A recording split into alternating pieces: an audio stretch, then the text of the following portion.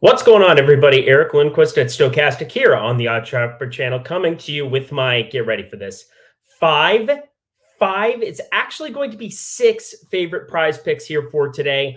I'm going to talk about putting an entire card together. We are staying in one category. It is wild, some of the numbers that exist over here at PrizePicks Today, and I want to make you some money. So I'm going to give you my 5 favorites for a 5-player parlay card, and then I'm going to give you an extra bonus one there at the end because I do think we want to be cycling them in. I'm going pairings from teams. It's not even going to be total home runs. So I'm looking forward to this one. This is going to be a crazy video. I think there's a lot of money to be made in the PrizePicks streets tonight at their current lines. Hopefully they do not change between now and this video being released. One thing that will not change between now and this video being released, that $100 first match deposit bonus right there using promo code AWESEMO.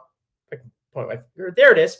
$100 first match deposit bonus when you sign up and play at PrizePicks right now. Yeah, that's for new users only. So if you're already there, let's just win you money anyway. Okay, cool. Let's do that.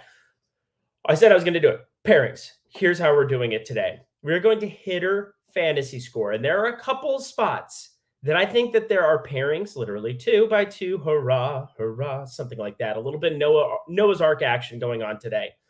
But we're starting yesterday. Cedric Mullings, hero of the people. Alex Bregman, thank you, God, for that home run to kind of really bring it home. Make me a little coin. Hopefully you guys made some coin as well, talking through the section. But we are going to start with this pairing. Alex Verdugo and JD Martinez of the Boston Red Sox. We want more than 5.5 for both of these. This line is really, really low. As I'm looking at it over here on the Stochastic website, we have projections that are north of 7.5 for both of them. And for me, that makes a lot of sense because the opposing pitcher on the other side is one Jose Berrios, who, not just because I'm a Twins fan and I feel scorned because he was supposed to be a real thing and then he just gets traded and nothing really happens. I've just never thought he was a good pitcher ever throughout his entire tenure. And that is really showing up this season in a very meaningful way. I mean, other than his last start out where he finally put together a good outing against the Yankees, it's been a really abysmal year. And the StatCast data really goes to show it. A 44.4% hard hit percentage, a 355 xWOBA, a 489 expected slugging, and a 20.9% K percentage. That is really a significant difference that we've seen from him. He was up to 26.1% last season, 25.1% the season before that.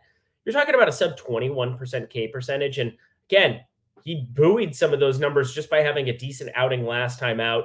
You get Boston here.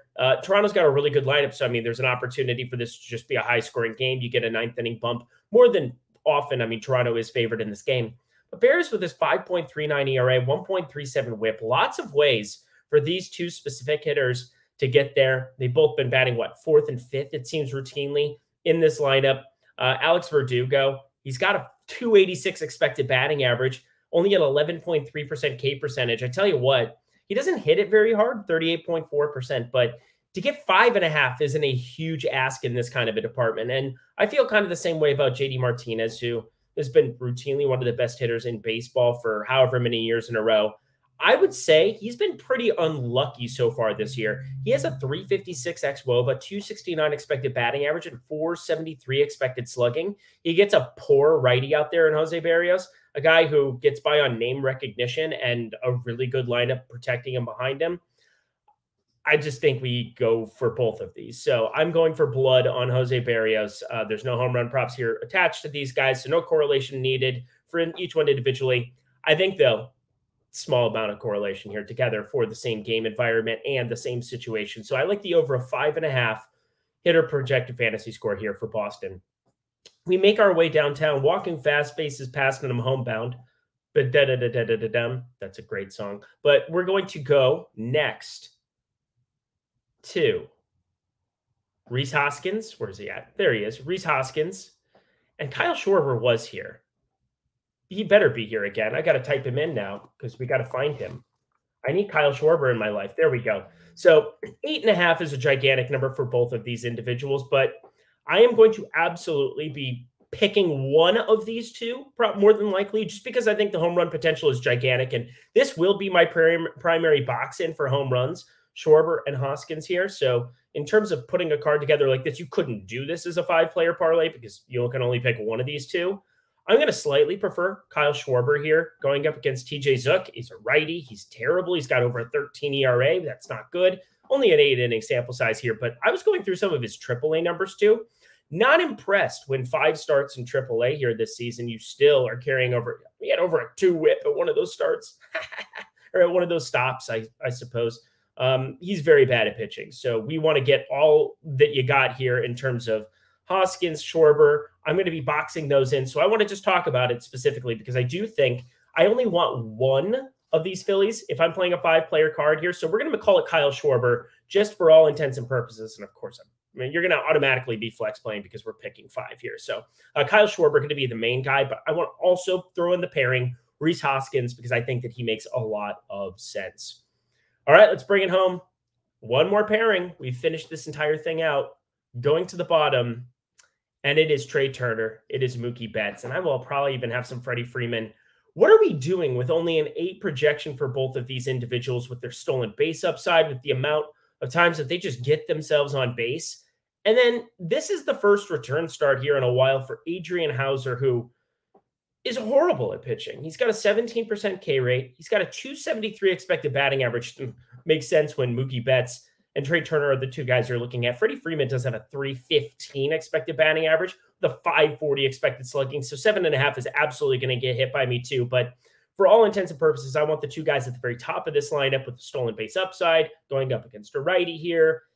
And it just makes a lot of sense to be firing up Trey Turner with his 290 expected batting average. Mookie Betts, a 470 expected slugging, 349 ex-WOBA. Both of these guys around a 350 ex-WOBA. You walk them, they are running. You walk them, you set yourself up for a lot of problems because they're going to get guys behind them to run to hit them in. We saw it last night against an elite pitcher in Corbin Burns. I mean, this is how locked in these Dodgers are right now. So Trey Turner, very fast, good at sliding. Mookie Betts, just all around amazing. Great bowler, 8 fantasy projected score. The polling has nothing to do with it, but I thought I would let you know that I know something about sports. So here you go.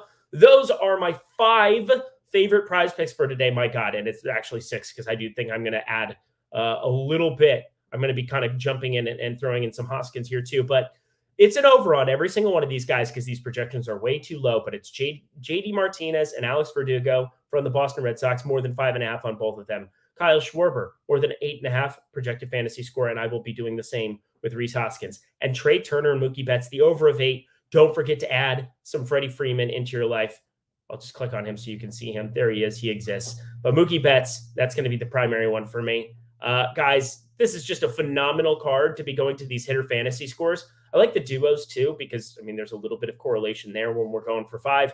Plus, there's routes where, I mean, a lot of the time one's going to work out, one might not. But I think 5-player cards, when these low projections exist, is a really good way to go. I did it a lot yesterday, kind of experimented. And I think that there's definitely something when you're 2xing your money to be able to have a really nice day when these projections are as low as they are. So use promo code AWESOMO, get a $100 first match deposit bonus when you sign up over at PrizePicks. This was a longer one today, but I thought it needed some explanation, same way that I explained the math behind some of these home run props and correlating those. Thank you so much to PrizePicks. I'm Eric Lindquist. Best of luck in the MLB streets on Wednesday.